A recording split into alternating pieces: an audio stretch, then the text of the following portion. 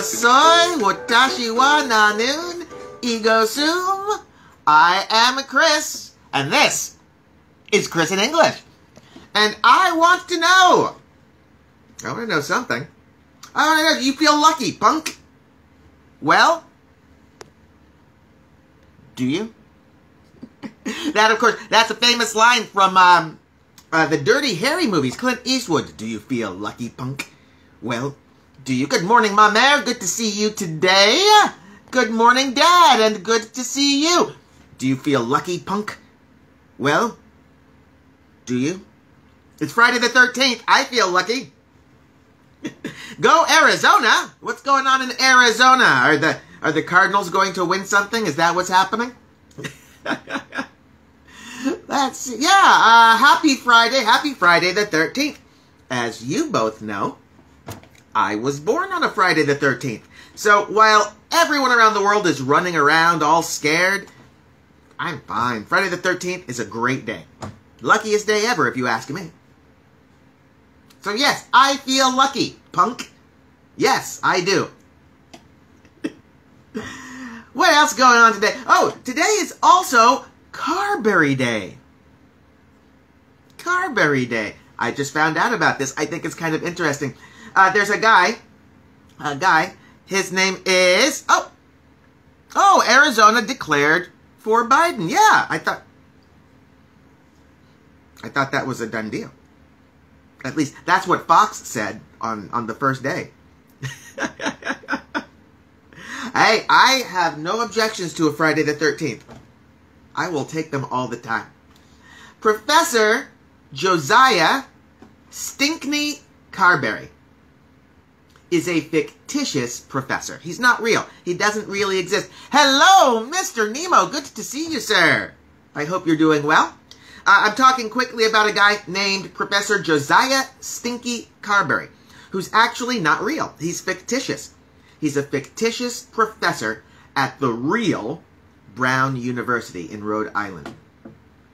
Every Friday the 13th, which is considered to be Carberry Day, small brown jugs appear all around the campus. And the idea is that everybody takes their pocket change, their pennies, their quarters, their nickels, their dimes, and puts their money in the jug. And all of the money is collected, and it goes to the school's library fund, in memory of my future late wife, Laura, says the fictitious Professor Carberry. So happy Carberry Day to everyone out there, but especially to the people at Brown University, putting money in jugs. We've got some birthdays. Robert Louis Stevenson was born on this date in 1850. Robert Louis Stevenson is an English writer. You know him. He wrote great books like Treasure Island and The Strange Case of Dr. Jekyll and Mr. Hyde. Happy birthday, Robert Louis Stevenson. Happy birthday to one of my favorite people, Gary Marshall. Gary Marshall is an American TV and film producer. He created such hit TV shows as Happy Days, Laverne and Shirley, Mork and Mindy, so many others. Gary Marshall was a huge name and an important name in American television. He also produced movies like Pretty Woman. Happy birthday, Gary Marshall, 1934. John Delancey, also an American actor. He was in a famous TV show called Days of Our Lives, which is a soap opera. But he did something else. He was born in 1948, this day in 1948. What else did he do? Oh, yes, he played a character called Q on Star Trek The Next Generation. Maybe you know him from that. I don't know.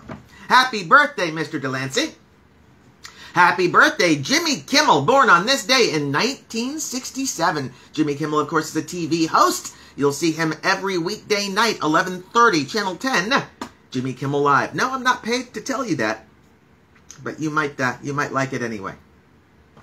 Happy birthday, Whoopi Goldberg, born on this day in 1955. Whoopi Goldberg, of course, is an American actress. She's a comedian. She's a singer.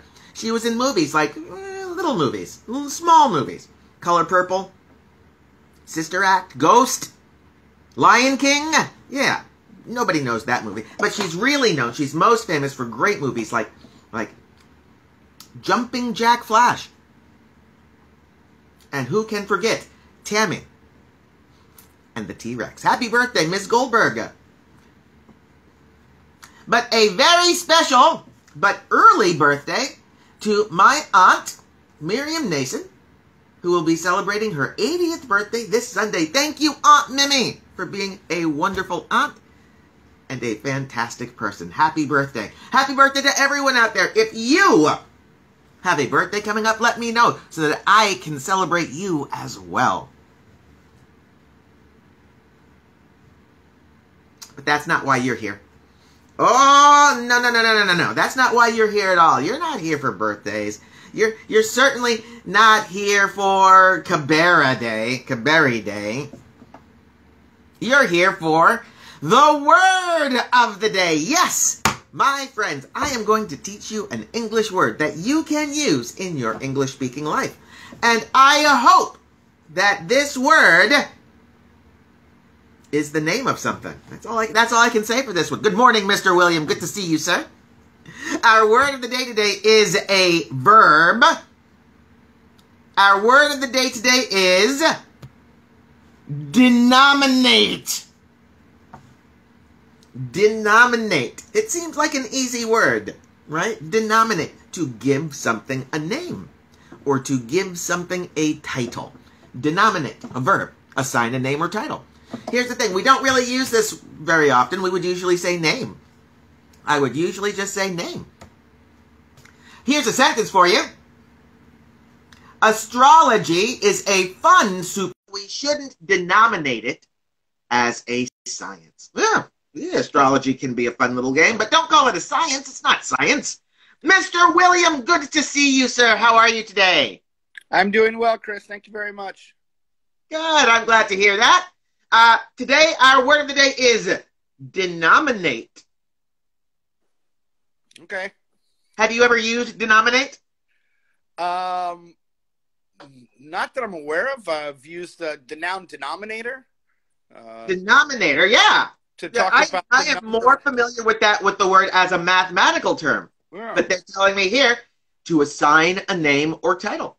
For example, the candidate with the most electoral votes should be denominated President of the United States. Should be. I think. Hey, Joker, good to see you. Joker's here. Anybody else out there have a sentence using our word of the day, the verb denominate? If you do, go ahead, write it in the comment section. I'll read it to the world, and then you will become internet famous. It's a good cup of coffee today, Mr. William. Yeah. Mine's quite nice. Oh, good. A San Diego cup. Oh, a state cup even. San Diego State. My normal Friday cup. And you got your Stormtrooper cup, so there we go. Hey, hello, Hirami. Hello, Corinne. Hello, Svenja. Oh, my goodness. It's like an English party. It's like a party in English. Are you ready, sir? Yeah, sure. Let's do it. Spanning the globe to bring you the constant variety of sport, the thrill of victory, and the agony of defeat, the human drama of athletic competition. This is William's Wide World of Sports. Hello, everybody. Welcome. Happy Friday. Once again, the sports world took a backseat to everything else going on in this country. Once again, we are still counting votes. We do have a president-elect, but many people, maybe half the people, are refusing to acknowledge or denominate him. As so that's still going on. A lot of pettiness. One thing I have not heard from the president of the United States in like a week. He's hiding, and so that's always interesting to see. Wondering when he's going to come out of his bedroom. We had a really good vocabulary word yesterday. AWOL. AWOL, yes. AWOL. The president is AWOL. He's gone. He's absent. Yeah. He's somewhere tweeting, I'm sure, but even the tweets have gone down as far as I can tell. But hey, Matty, good to see you. There he is. Yeah. So a lot of stuff going on in this country. As everyone knows, in this country, as in many countries around the globe, COVID is rising dramatically. We're setting new records every single day in cases. In some places, hospital beds are at a premium. I just hope everyone is safe out there and everyone can stay healthy and everything will be fine. But the sports world is continuing on, specifically with college football is what we call university football. We don't usually use the term university as much here as some of my students do. We say college, even though college is a university. I apologize. It's what we call college sports. Speaking of, just being deflated and defeated, last Saturday, my San Diego State Aztecs lost to the San Jose State Spartans, which I don't think we've ever done. They, like I said last week, they've been absolute bottom feeders and horrible program, but I gotta say, they're undefeated. They are 3-0. But we were supposed to win by over 10 points and we lost. So now we're 2-1. We face another 2-1 team tomorrow, the University of Hawaii, which has been a good team recently. They spent Are they flying? Are the teams flying? Are they traveling? Hawaii's coming here. Wow. Okay. And I don't think they're swimming. They could. Oh, good. They could, but might be. It's cold. That Pacific Ocean is cold. But if you come on, you put on a wetsuit, you'll be fine. I suppose. And if you it's have not hard. You just get in the water. Get in the water and head east. Go east. Okay. Or they could boat. They boat. I mean, like a canoe, like Moana or something like that. Okay. I like that. Maybe they could drive. I see a lot of cars with Hawaii license plates around here, so I don't know if they can drive. I've always wondered how those cars got here. Maybe they just bring plates and they trade. I don't know. Have you ever seen the movie The Incredibles? Oh, yes. The Incredibles 2. Once, yes. Okay, there's a point where they get the Incredimobile and it's just the kids in the car. And they want to chase the reminding us they have surfboards in Hawaii. Yes, Nemo. Very good. Surf all the way. But the car turns into like a boat, so maybe they have one of those Incredibles. Okay. I don't know. Or they could fly. Stella! Hey, Stella! So, hi, Stella. Yeah. So that's that. In NFL news, we had a question yesterday. And yes, there will be games on Thanksgiving. As long as, everyone stays healthy. Games have been postponed this year because of COVID. So we'll see what happens. But, yeah, Detroit will play in the early game, as always. The Cowboys will play in the afternoon game, as always.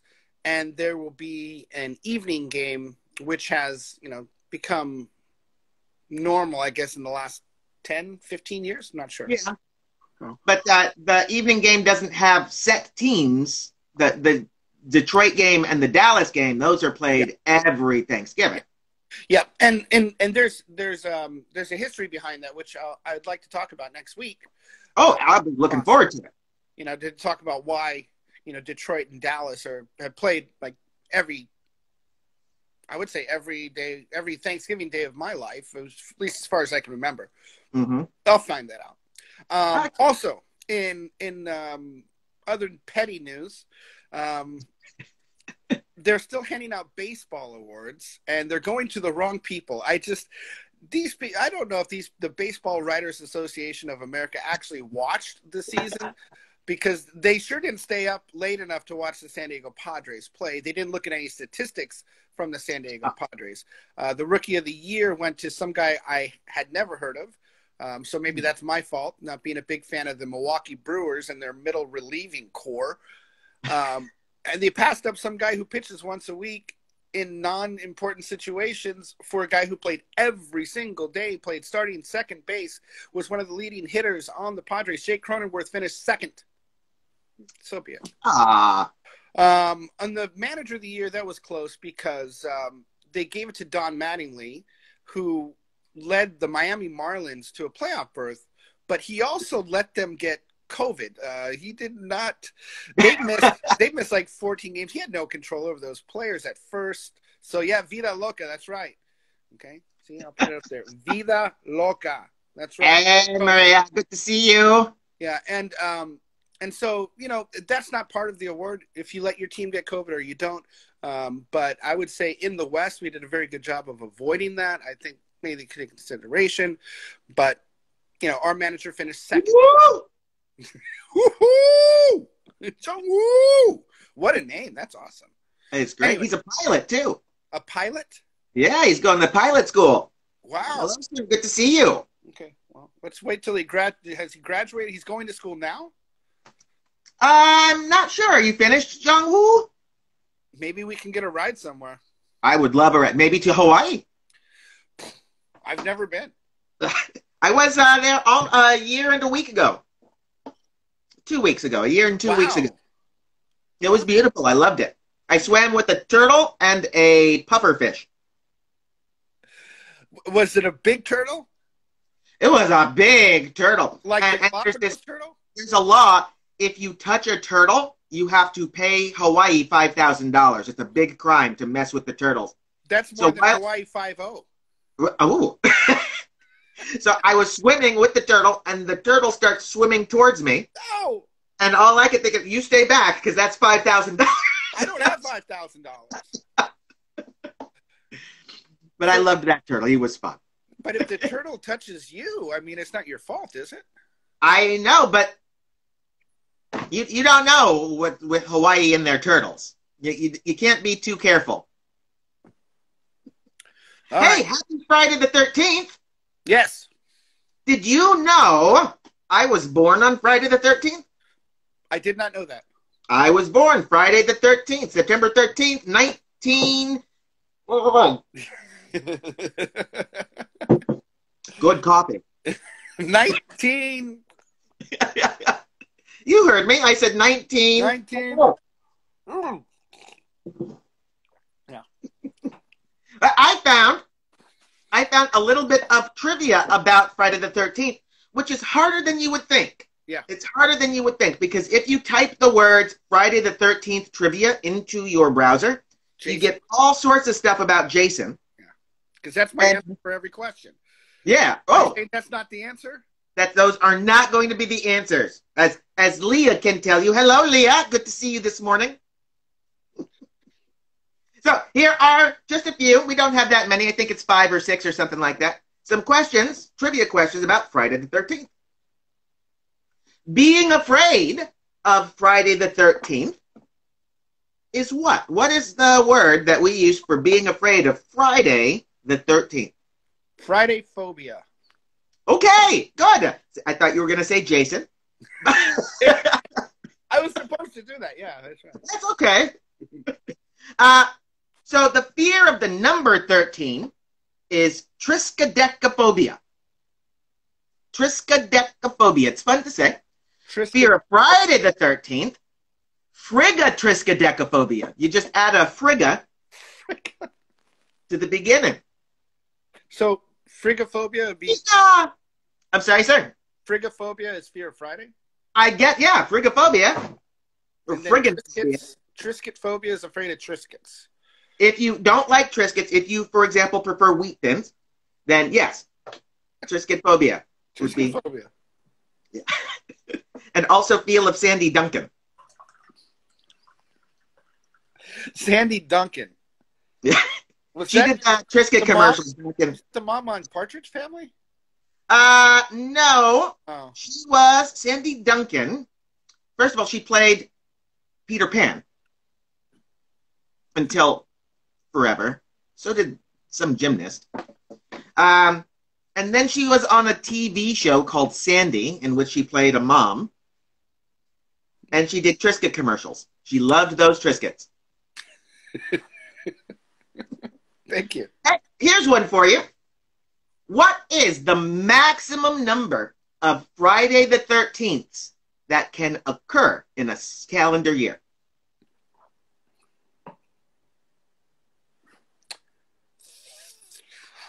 3.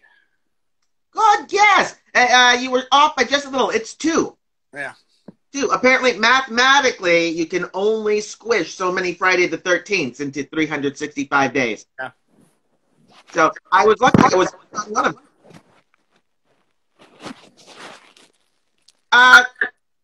There was a president of the United States who was famous for being very superstitious of Friday the 13th.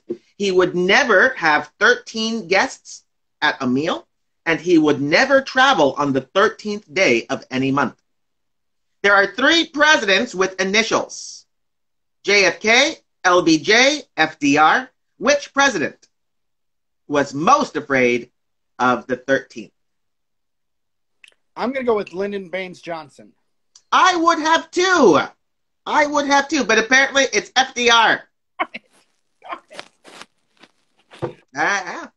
That's why I guess D-Day was on the 12th. No, it was on the 6th. Yeah. Of June and not the 13th. Didn't he say the only thing we have to fear is fear itself? And the number 13. I missed the part of that quote where he says it's usually left off. I don't know why, but and the number 13. Yes. There is a famous pop star. It's either Madonna, Taylor Swift, or Pink. And she considers 13 to be her lucky number. I'm going to go with Pink. Pink! Taylor Swift. No way! That's true. I did immediately. I said, no way. I said no to that one, too, because Taylor Swift has been famous for, 2 days now? I don't know. It was a long time, Chris. Really? Yeah, she became famous when she was like 12 years old or something. I should pay more attention to pop culture, I suppose. Well, you had, teenage daughters. Not preteens 10 years ago, then you probably heard the... Yeah, Okay, yeah, I guess I knew about her 10 years ago, I guess, yeah. Okay. Oh, well, I guess I'm not as swift as I thought I was. Some Spanish-speaking countries have fear of a different day of the week when it falls on the 13th. What day are Spanish speakers afraid of if it coincides with the 13th? You know what? I should have heard this at some point in all my time discussing superstitions with my students. But I have no idea. I'm going to go with Saturday. You had 6 choices. Yeah. You had a 15% chance. Tuesday. Tuesday the 13th. So, Nemo's telling us it's the March of Time. Yes. My inability to recognize Taylor Swift. Yes, it's definitely the March of Time, Nemo. Thank you. All right, here's one. This goes back to our time, William, our day in the sun. Friday, February 13th, 1970. A heavy metal band released an album. Was it Led Zeppelin, Alice Cooper, or Black Sabbath? Well, considering my choice was going to be Black Sabbath before you read the choices, I'm going to stick with Black Sabbath. Wow. And that's a technique we use on multiple choice, isn't it? When we teach students to do multiple choice, we say, answer the question in your head first, and then see if your answer is listed. It's on the list. Go for it. Go with your gut. Mm-hmm. Very good. And it works, because Black Sabbath is absolutely the answer. Now, if I were a good host, I would have found out what that album was. I think it was called Black Sabbath. Is that just their title track? I one song by Black Sabbath, so I don't know. Do I know any? Probably we do. We probably know them, and we could sing them beginning to end, and we just don't know it's Black Sabbath. Probably. At least hum them or something. You know. Yeah. Do Yeah. maybe. All right, we got one more. Also from our day. There's a cast member from the TV show Seinfeld. This cast member was born, like me, on Friday the 13th. Which cast member was born on Friday the 13th?